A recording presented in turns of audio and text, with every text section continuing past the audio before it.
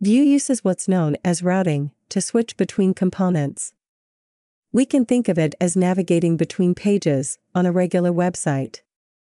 To the user, it looks like they navigate to a new page, when in reality, Vue only loads a specific component. Dynamic components allow us to switch between two or more components without using routing. They can also retain the state of data if that's needed. For example, consider a multi-step form where each step is a different component. Data from the previous steps need to persist if the user needs to go back. In that case, dynamic components are much quicker and easier to use than routing. To create a dynamic component, we use the component element and bind the isProp to it to specify which component we want to render. If we consider the multi-step form example, the component we want to render on each step will be specified in the isProp. For our example, we have two components called Step A and Step B. Both have a heading element with some identifying text. And, in the root app component, we have an instance of each in the template. Let's start by demonstrating the multi-step process without dynamic components. We'll add two buttons in the template that switch between the step components based on a data properties value.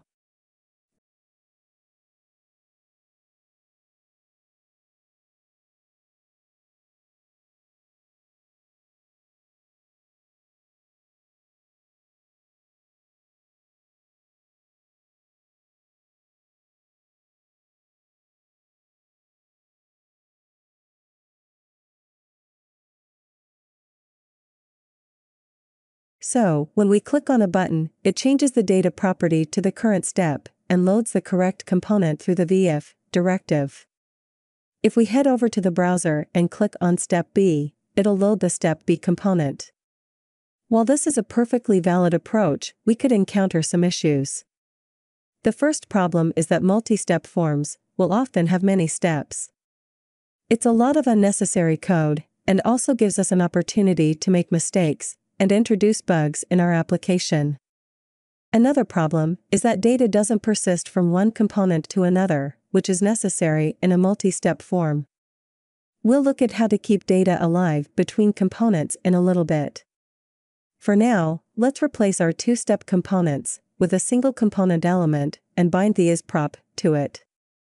And, because ActiveStep contains the component name, we can use it in the isProp to specify the component we want to render.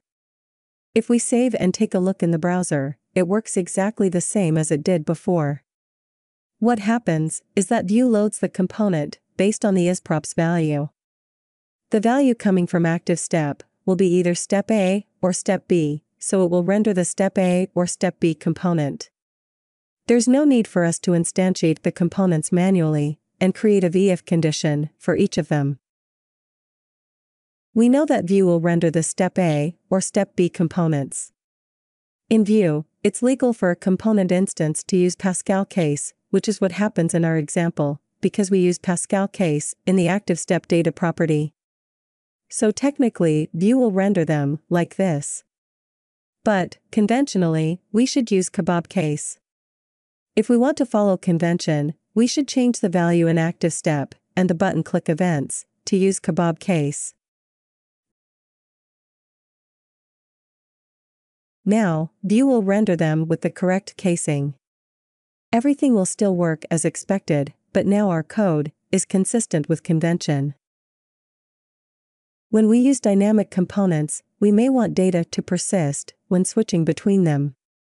For example, our multi-step form should allow users to move back and forth between different steps without losing the data they already entered.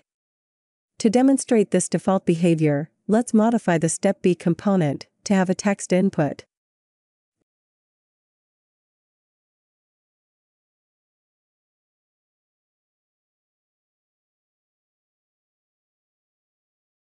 If we click on the Step B button in the browser and fill in a name in the input field, the name is saved to the data property and displayed above the field.